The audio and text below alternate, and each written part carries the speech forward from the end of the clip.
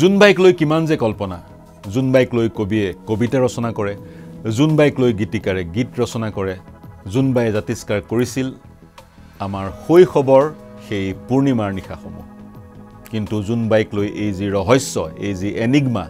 এনিগমাৰ অন্ত পৰিছিল 20 জুলাই 1969 চনত আজিৰ পৰা ঠিক 55 বছৰৰ পূৰ্বে কাৰণ সেই দিনটোত জোনবাইৰ দেশত প্ৰৱেশ ঘটিছিল মানৱৰ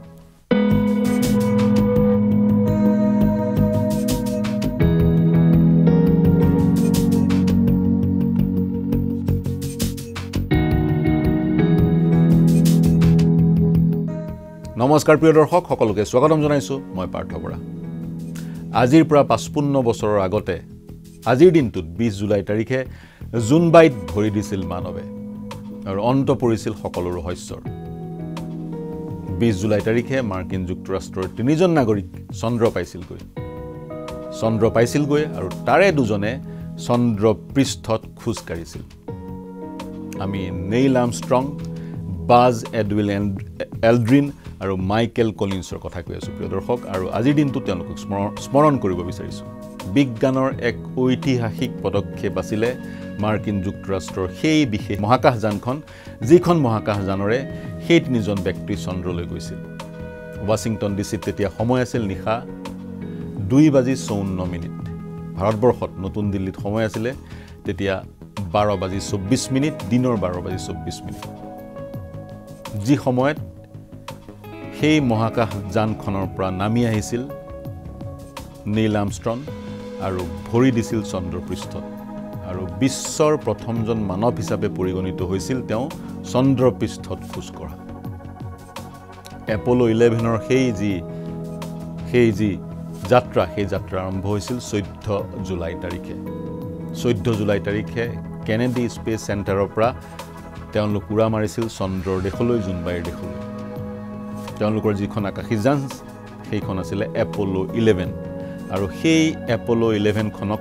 কক্ষপথলৈ লৈ গৈছিল স্যাটাৰ্ণ পঞ্চম নামৰ ৰকেটখনে এপল' 11 খনৰ তিনিটা ভাগ আছিল তিনিটা মডিউল আছিল এটা লুনাৰ মডিউল এটা কমাণ্ড মডিউল আৰু এটা সাৰ্ভিস মডিউল এই তিনিটা মডিউলক স্যাটাৰ্ণ 5 ৰকেটখনে মহাকাশ পোৱাইছিলগৈ আৰু এই তিনিটা মডিউল অৰ্থাৎ এপল' 11 খন চন্দ্ৰৰ কক্ষপথত প্ৰৱেশ কৰিছিল 20 জুলাই তাৰিখে চন্দ্ৰৰ কক্ষপথত প্ৰৱেশ কৰাৰ পিছত যেটো লুনাৰ মডিউল আছিল সেই লুনাৰ মডিউলত বাজ এল্ড্ৰিন আৰু নেইল আৰ্মষ্ট্ৰং অৱতৰণ কৰিছিল চন্দ্ৰৰ পৃষ্ঠত সেই বিশেষ সময়টো যেটো সময়ৰ বিষয়ে মই কলো আৰু যিখন কমাণ্ড মডিউল আছিল সেই কমাণ্ড মডিউলখন চন্দ্ৰৰ কক্ষপথত পৰিভ্ৰমণ কৰাই আছিল মাইকেল কলিন্সে চন্দ্ৰ পৃষ্ঠত লুনাৰ মডিউলখনৰ নাম আছিল ইগেলখন অৱতৰণ কৰাৰ পিছতে সেই ইগেলখনৰ পৰা লুনাৰ মডিউলখনৰ পৰা নামি আহিছিল নেইল আৰ্মষ্ট্ৰং নামি খোজ কাঢ়িছিল আৰু যি তেওঁৰ ভৰিৰ চিহ্ন সেই চিহ্নৰ ফটো গুগলত উপলব্ধ বা বিভিন্ন সময়ত আপোনালোকে দেখিছে সেইখন বিখ্যাত এখন ফটো খোজ কাঢ়িছিল আৰু তেওঁ সেই বিখ্যাত সেই ডায়লগটো তেওঁ বিখ্যাত সেই উক্তি তেওঁ প্ৰদান কৰিছিল তেওঁ কৈছিল a small step for man আ জায়ান্ট লিপ ফৰ ম্যানকাইণ্ড তেওঁ নমাৰ 19 মিনিট পিছত নামি আহিছিল বাজ এল্ড্ৰিন বা এডউইন এল্ড্ৰিন বৰ্তমান এডউইন এল্ড্ৰিন জীৱিত 94 বছৰ হৈছে তেওঁ 2012 চনত নেইল আৰ্মষ্ট্ৰঙৰ মৃত্যু হৈছে আৰু মাইকেল কলিন্সৰো 2017 চনত মৃত্যু হৈছে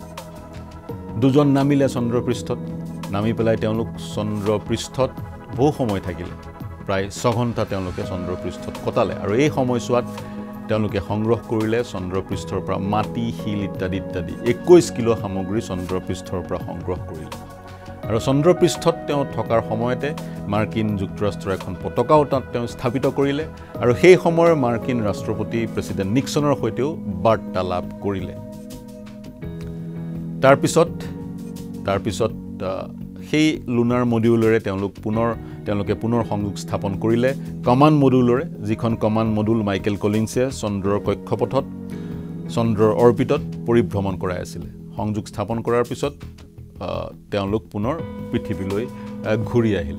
পৃথিৱীৰ এটমস্ফিয়াৰত প্ৰৱেশ কৰি পৃথিৱীলৈ ঘূৰি আহিল আৰু এক ইতিহাস সৃষ্টি কৰিলে আৰু এই সমগ্ৰ দৃশ্য লঞ্চিঙৰ পৰা কেনেডি স্পেচ চেণ্টাৰৰ সেই যি লঞ্চিং 14 জুলাই তাৰ পিছত চন্দ্ৰত অৱতৰণ চন্দ্ৰত খোজ কঢ়া চন্দ্ৰত সামগ্ৰী সংগ্ৰহ কৰা এই সকলোবোৰ বন্দী হ'ল ভিডিঅ' কেমেৰাত আৰু পোনপটীয়াকৈ সম্প্ৰচাৰ হ'ল সমগ্ৰ বিশ্বত 650 মিলিয়ন লোকে টেলিভিছনৰ যোগেদি কাৰণ তেতিয়া ইণ্টাৰনেট ইত্যাদি উপলব্ধ নাছিলে টেলিভিছনৰ যোগেদি এই সমগ্ৰ দৃশ্য উপভোগ কৰিলে এই বিজ্ঞানৰ এই ঐতিহাসিকখন উপভোগ কৰিলে ইয়াৰ যদি কিছু বেকগ্ৰাউণ্ড দিবলগীয়া হয় আমি কোল্ড ৱাৰৰ কথা ক'ব লাগিব সেই সময়ত USSR আৰু মাৰ্কিন যুক্তৰাষ্ট্ৰৰ মাজত এই মহাকাশলৈ আগত কোন প্ৰথমতে যাব বা চন্দ্ৰলৈ কোন প্ৰথমতে যাব ইয়াক লৈ এক প্ৰকাৰ ছায়া যুদ্ধ চলি আছিল বুলি ক'ব লাগিব মহাকাশলৈ সৰ্বপ্ৰথমে মাৰ্কিন যুক্তৰাষ্ট্ৰতকৈ আগতেই উপগ্ৰহ প্ৰক্ষেপ কৰিলে ৰাছিয়াই USSR মহাকাশলৈ মাৰ্কিন যুক্তৰাষ্ট্ৰতকৈ আগতে মানৱ গ'ল USSRৰ পৰা ইউৰি গেগৰিন কিন্তু এক সংকল্প লৈছিল জন এফ কেনেডি 1961 চনত ৰাষ্ট্ৰপতি আছিল তেওঁ মাৰ্কিন লোকসকলৰ হৈ তেওঁ সংকল্প লৈছিল তেওঁ কৈছিলে চন্দ্ৰলৈ যদি প্ৰথমতে কোনোবা যায় পদাৰ্পণ কৰে চন্দ্ৰত ভৰি দিয়ে চন্দ্ৰত খোজকাঢ়ে সেইজন ব্যক্তি মাৰ্কিন যুক্তৰাষ্ট্ৰ হ'বই লাগিব তেওঁ মাৰ্কিন কংগ্ৰেছত এই ভাষণ প্ৰদান কৰিছিল আৰু 1969 চনৰ 20 জুলাই তাৰিখে তেওঁৰ এই ভাষণ সঁচা প্ৰতিপন্ন হ'ল কিন্তু তেওঁ জীয়াই নাথাকিলে সেই দৃশ্য চাবলৈ তাৰ পিছত বহুবাৰ মাৰ্কিন যুক্তৰাষ্ট্ৰই চন্দ্ৰলৈ মানৱ পঠিয়াইছে সেই বিষয়ে বিশ্লেষণ আগবঢ়াম মাৰ্কিন যুক্তৰাষ্ট্ৰই তাৰ পিছত চন্দ্ৰলৈ বহুকেইখন মহাকাশ যান প্ৰেৰণ কৰিছে এপল' 11 সফল হ'ল এপল' 12 প্ৰেৰণ কৰিছে এপল' 13 প্ৰেৰণ কৰিছে 15 16 17 তেওঁলোকে চন্দ্ৰলৈ প্ৰেৰণ কৰিছে আৰু মাৰ্কিন যুক্তৰাষ্ট্ৰই চন্দ্ৰলৈ সৰ্বমুঠ 24 জন ব্যক্তিক 24 জন এষ্ট্ৰনটক চন্দ্ৰলৈ প্ৰেৰণ কৰিছিল তাৰে 12 জনে চন্দ্ৰপৃষ্ঠত তেওঁ সেই 12 জন এষ্ট্ৰনট মহাকাশচাৰী উপস্থিত হৈছে আৰু চন্দ্ৰপৃষ্ঠত তেওঁলোকে খোজ কাঢ়িছে 12 জনে আৰু সৰ্বমুঠ 24 জন লোক 12 জনে চন্দ্ৰপৃষ্ঠত খোজ কাঢ়িছে আন 12 জন চন্দ্ৰৰ কক্ষপথলৈকে তেওঁলোক গৈছে তেওঁলোকে দায়িত্ব লৈছিলে কমাণ্ড মডুলৰ কিন্তু মন কৰিবলগীয়া কথাটো হৈছে পৃথিৱীৰ আন কোনো দেশে এতিয়ালৈকে কিন্তু চন্দ্ৰলৈ মানুহ পঠিওৱা নাই মাৰ্কিন যুক্তৰাষ্ট্ৰই কেৱল একমাত্ৰ দেশ বিশ্বৰ যিখন দেশে চন্দ্ৰলৈ 12 জন ব্যক্তি প্ৰেৰণ কৰিলে কিন্তু 1972 চনৰ পিছৰ পৰা মাৰ্কিন যুক্তৰাষ্ট্ৰই চন্দ্ৰলৈ কোনো মানৱ প্ৰেৰণ কৰা নাই 1972 চনতে তেওঁলোকৰ এপলৰ যি চন্দ্ৰৰ অভিযান এই অভিযানৰ পৰিসমাপ্তি ঘটিছিলে ইয়াৰ কাৰণ বিভিন্ন সময়ত বিভিন্নজনে বিশ্লেষণ কৰে কিন্তু আমি এপল' 13 বা এপল' 13ৰ এক বিশেষ যি ইতিহাসৰ পৃষ্ঠা সেই ইতিহাসৰ পৃষ্ঠা লুটিয়াব বিচাৰিছোঁ এপল' 13 কিন্তু এক অসফল অভিযান আছিল মাৰ্কিন যুক্তৰাষ্ট্ৰৰ এপল' 13ত এপল' 11 সদৃশ 3 জন মহাকাশচাৰী গৈছিলে তাৰ এজনক দায়িত্ব দিয়া হৈছিল কমাণ্ড মডুলৰ আৰু 2 জন লুনাৰ মডুলৰে চন্দ্ৰত পদাৰ্পণ কৰাৰ কথা আছিলে কিন্তু এপল' 13ৰ যিখন ছাৰ্ভিচ মডিউল যি মহাকাশ যানখনৰ যিটো অংশত বেকআপসমূহ থাকে অক্সিজেনৰ বেকআপ পানীৰ বেকআপ বা আন বেকআপসমূহ থাকে প্ৰযুক্তিৰ বেকআপসমূহ থাকে সেইখনত যান্ত্ৰিক বিজুতি ঘটিল অক্সিজেনৰ যি বেকআপ সিস্টেম আছিল প্ৰণালী আছিল সেই অক্সিজেনৰ বেকআপ সিস্টেমত যান্ত্ৰিক বিজুতি ঘটিল যাৰ ফলশ্ৰুতিত এপল' 13 খনত যিসকল মহাকাশচাৰী আছিল তেওঁলোকে মুন লেণ্ডিং কৰিব নোৱাৰিলে চন্দ্ৰৰ পৃষ্ঠ স্পৰ্শ কৰিব নোৱাৰিলে 4-5 দিন তেওঁলোক চন্দ্ৰৰ কক্ষপথত ঘূৰাৰ পিছত তেওঁলোকক পৃথিৱীলৈ লৈ অহা হ'ল এক জটিল এক পৰিক্ৰমাৰ মাজেদি এই কেইজন এষ্ট্ৰনট পাৰ হ'বলগীয়া হৈছিলে আৰু নাছাই কিছু উদ্ভাৱনী কৌশল ব্যৱহাৰ কৰি তেওঁলোকক পুনৰ পৃথিৱীলৈ ঘূৰাই আনিলে জীৱনতে সেই 3 জন ব্যক্তি পৃথিৱীলৈ ঘূৰি আহিল গতিকে এপল' 13 বিফল হ'ল কিন্তু এপল' 13 বিফল হোৱাৰ পিছত পুনৰ এপল' 14ৰ এপল' 14 চন্দ্ৰলৈ প্ৰক্ষেপ কৰি মাৰ্কিন যুক্তৰাষ্ট্ৰ সফল হ'ল এপল' 14 নহয় 15 16 17ও চন্দ্ৰলৈ প্ৰক্ষেপ কৰি চন্দ্ৰলৈ পঠিয়াই মাৰ্কিন যুক্তৰাষ্ট্ৰ সফল হ'ল সেয়া হৈছে মাৰ্কিন যুক্তৰাষ্ট্ৰৰ চন্দ্ৰলৈ যাত্ৰাৰ কাহিনী ইতিমধ্যে কৈছোৱেই এপল' 11ৰ যি চন্দ্ৰ যাত্ৰা সেই যাত্ৰাক সমগ্ৰ বিশ্বৰ 650 মিলিয়ন দৰ্শকে টিভিৰ পৰ্দাত উপভোগ কৰিছিল ভাৰতবৰ্ষৰ কোনে উপভোগ কৰিছিল ভাৰতবৰ্ষৰ উপভোগ কৰা যিসকল মাৰ্কিন যুক্তৰাষ্ট্ৰত তেতিয়া ভাৰতবৰ্ষৰ নিবাসী বা প্ৰবাসী ভাৰতীয় তেওঁলোকে সেই দৃশ্য টেলিভিছনত দেখিছিল কিন্তু অন্যতম এজন ব্যক্তিৰ বিষয়ে মই আজি উল্লেখ কৰিব বিচাৰিছো তেওঁ সেই দৃশ্য টেলিভিছনত দেখাই নহয় পোনপটীয়া বিৱৰণ আগবঢ়াই কমেন্ট্ৰি আগবঢ়াই ভাৰতৰ লোকসকলক ৰেডিঅ'ৰ যোগেদি সেই যি চন্দ্ৰযাত্ৰা এপল 11ৰ যোগেদি মাৰ্কিন যুক্তৰাষ্ট্ৰৰ সেই চন্দ্ৰযাত্ৰাৰ সবিস্তাৰে তেওঁ বৰ্ণনা প্ৰদান কৰিছিল তেওঁ কোন তেওঁ হৈছে তামিলনাডুৰ একজন ব্যক্তি তেওঁৰ নাম হৈছে নট্টা থাম্বি জড়িত হৈ আছিল ভয়েস অফ আমেৰিকাৰ সৈতে VOA ভয়েস অফ আমেৰিকাৰ ৰেডিঅ' ষ্টেচনৰ সৈতে ভয়েস অফ আমেৰিকাই সেই সময়ত তামিল আৰু হিন্দী ভাষাত নিউজ বুলেটিন প্ৰডিউস কৰিছিলে ভাৰতবৰ্ষৰ লোকসকলে ভয়েস অফ আমেৰিকা নিজৰ ৰেডিঅ' সেটটোৰ যোগেদি ভয়েস অফ আমেৰিকাৰ যিবোৰ অনুষ্ঠান শুনাৰ সুযোগ পাইছিলে সম্প্ৰচাৰ হৈছিলে অনুষ্ঠানসমূহ ভাৰতবৰ্ষতো শ্ৰীলংকাত তেওঁলোকে ট্ৰান্সমিটাৰ স্থাপন কৰিছিল শ্ৰীলংকাৰ ট্ৰান্সমিটাৰৰ যোগেদি ভয়েস অফ আমেৰিকাই মাৰ্কিন যুক্তৰাষ্ট্ৰৰ পৰা তামিল আৰু হিন্দী বাতৰি বা অন্যান্য অনুষ্ঠান সম্প্ৰচাৰ কৰিছিল আৰু এই বিশেষ তামিল ব্যক্তিজনক তেওঁলোকে হায়াৰ কৰিছিলে সেই বিশেষ দিনটোৰ লাইভ কমেন্ট্ৰিৰ কাৰণে তেওঁক মাৰ্কিন যুক্তৰাষ্ট্ৰলৈ লৈ যোৱা হৈছিল ফ্লৰিডাৰ ভয়েস অফ আমেৰিকাৰ কাৰ্যালয়ত তেওঁৰ যি স্থান আছিল যি স্থানৰ পৰা তেওঁ কমেন্ট্ৰি কৰিছিল সেই স্থানত এদিনৰ আগতে এটা টিভি তেওঁক দিয়া হৈছিল আৰু টিভিটোত চন্দ্ৰলৈ প্ৰথমবাৰৰ কাৰণে মানৱৰ যাত্ৰাৰ যি পোনপটীয়া সম্প্ৰচাৰ সেই সম্প্ৰচাৰ দেখুওৱা হৈছিল টিভিৰ সম্প্ৰচাৰ চাই তেওঁ ৰেডিঅ'ত তামিল ভাষাত সেই যি পোনপটীয়া সম্প্ৰচাৰৰ যি কমেন্ট্ৰি সেই কমেন্ট্ৰি প্ৰদান কৰিছিল আৰু সমগ্ৰ তামিলনাডুৱে বা সমগ্ৰ বিশ্বৰ তামিল লোকসকলে তেওঁৰ কমেন্ট্ৰিৰ যোগেদি এই যি চন্দ্ৰলৈ মানৱৰ যাত্ৰাৰ জীৱন্ত ছবিখন শুনিবলৈ সুযোগ পাইছিল বা তেওঁলোকৰ মন মগজুত সেই জীৱন্ত ছবিখনে ধৰা দিছিল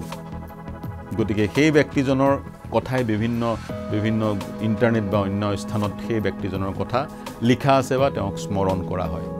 তাৰ পিছত তেওঁ মাৰ্কিন যুক্তৰাষ্ট্ৰত ত্যাগ কৰিবলগীয়া হ'ল তেওঁ মাদ্ৰাজলৈ ঘূৰি আহিলে সেই সময়ত তেওঁৰ বয়স আছিল 30 বছৰ গতিকে ভয়েস অফ আমেৰিকাৰ সেই ৰেডিঅ'ৰ যোগেদি তেওঁ তামিল ভাষাত কমেন্ট্ৰি আগবঢ়াইছিল সেই মানৱৰ চন্দ্ৰযাত্ৰাৰ 20 জুলাইৰ দিনটোত আমি সেই কেইজন বিশেষ ব্যক্তিক স্মৰণ কৰিলো তাৰ পিছত ভাৰতবৰ্ষৰ যদি কথা ক'বলৈ যোৱা যায় যি সময়ত মাৰ্কিন যুক্তৰাষ্ট্ৰই চন্দ্ৰলৈ মানৱ সফলভাৱে প্ৰেৰণ কৰিছিল সেই সময়ত ভাৰতবৰ্ষৰ মহাকাশ পৰিকল্পনাসমূহ বা মহাকাশক লৈ চিন্তা চৰ্চাসমূহ সীমিত আছিল চালুকীয়া আছিল 1969 চনৰ 20 জুলাইত মাৰ্কিন যুক্তৰাষ্ট্ৰই মানৱ প্ৰেৰণ কৰিলে তাৰ কিছুদিনৰ পিছতে আগষ্টৰ 15 তাৰিখে সেই একেটা বছৰতে ইজৰোৰ জন্ম হ'ল ভাৰতবৰ্ষত ইজৰোৰ জন্ম হ'ল আৰু ভাৰতবৰ্ষত যদিও বা টেলিভিছন আহিছিল 1959 চনত কিন্তু 1959 চনৰ পৰা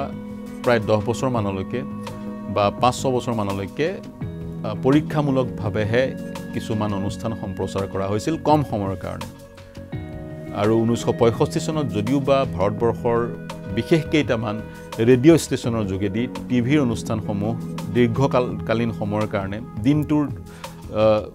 বিশেষ কেইটামান সময়ৰ কাৰণে কিছুমান অনুষ্ঠান সম্প্ৰচাৰ কৰা হৈছিল কিন্তু 1969 চনলৈকে ভাৰতবৰ্ষত টিভিয়ে জনপ্ৰিয়তা লাভ কৰা নাছিল টিভিৰ ব্যৱহাৰ একেবাৰে সীমিত আছিল কম সংখ্যক আঙুলিৰে হিচাপ কৰিব পৰা কেইজনমান লোকেহে টিভি এক্সেছ কৰিব পাৰিছিল গতিকে ভাৰতবৰ্ষৰ লোকৰ কাৰণে সেই মানৱৰ চন্দ্ৰযাত্ৰাৰ খবৰৰ একমাত্ৰ সমল আছিল ৰেডিঅ' নতুবা পিছদিনাখনৰ নিউজ পেপাৰ ইজৰোৰ জন্ম একেটা বছৰতে হৈছিল কিন্তু আজিৰ তাৰিখত ইজৰোই এক প্ৰকাৰ পৰিপক্কতা লাভ কৰিছে সফলভাৱে চন্দ্ৰলৈ মহাকাশযান প্ৰেৰণ কৰাটো ইজৰো সফল হৈছে তাৰ জ্বলন্ত উদাহৰণ চন্দ্ৰযান 3 আৰু অনাগত সময়তো ইজৰোই চন্দ্ৰক লৈ বা মহাকাশক লৈ বিভিন্ন পৰিকল্পনা কৰিছে যি কি নহওক 20 জুলাই তাৰিখে সেই তিনিজন ব্যক্তিক স্মৰণ কৰিলো যি তিনিজন ব্যক্তি ইতিহাস ৰচনা কৰিছিল আৰু কৈছিলে তেওঁলোকৰ সেই সৰু পদক্ষেপ মানৱ জাতিৰ কাৰণে এক বৃহৎ এক পদক্ষেপ small step for man a giant leap for mankind প্ৰিয় দৰ্শক মই আপোনালোকৰ মন্তব্য বিচাৰিম ইয়াৰ মাজতে এটা কথা ক'ব বিচাৰিছো বিভিন্ন ইন্টাৰনেটত বিভিন্ন সংবাদ উপলব্ধ যিবোৰত এই যি মানৱৰ যাত্ৰা মাৰ্কিন যুক্তৰাষ্ট্ৰলৈ মানৱৰ যাত্ৰা ভুৱা বুলি ক'ব বিচাৰে মাৰ্কিন যুক্তৰাষ্ট্ৰই এই সন্দৰ্ভত বিভিন্ন সময়ত এই সন্দৰ্ভত বিভিন্ন সময়ত প্ৰতিক্ৰিয়া প্ৰকাশ কৰিছে আন এক প্ৰাসংগিক প্ৰশ্ন কেৱল মাৰ্কিন যুক্তৰাষ্ট্ৰই কেৱল চন্দ্ৰলৈ কিয় মানৱক প্ৰেৰণ কৰিলে 12 জন যিকেইজনে চন্দ্ৰপৃষ্ঠত ভৰি দিছে গোটেই কেইজন মাৰ্কিন যুক্তৰাষ্ট্ৰই আৰু গোটেই কেইজন এপলৰ সেই বিশেষ মহাকাশ জাহাজখনত মাৰ্কিন যুক্তৰাষ্ট্ৰলৈ গৈছিল অন্যান্য প্ৰথম বিশ্বৰ দেশসমূহে কিয় এই সাহ বা এই দুঃসাহস কৰা নাছিলে ইও এক প্ৰাসংগিক প্ৰশ্ন আপোনালোকৰ মন্তব্য বিচাৰিম প্ৰতিক্ৰিয়া বিচাৰিম আমাৰ বিশ্লেষণ কেনে হল সেই সন্দৰ্ভতো আপোনালোকে যদি প্ৰতিক্ৰিয়া প্ৰকাশ কৰিব বিচাৰে আমি বিচাৰিম আহ্বান জনাম প্ৰতিক্ৰিয়া প্ৰকাশ কৰক আমাৰ সৈতে সংযুক্ত হওক আমাৰ ইউটিউব চেনেল আৰু ফেচবুক পেজৰ যোগেদি মন্তব্য কৰক আৰু দেশ বিশ্ব ৰাজ্যৰ সকলো বাতৰিৰ কাৰণে চাই থাকক নিউজ 18 অসম নৰ্থ ইষ্ট ধন্যবাদ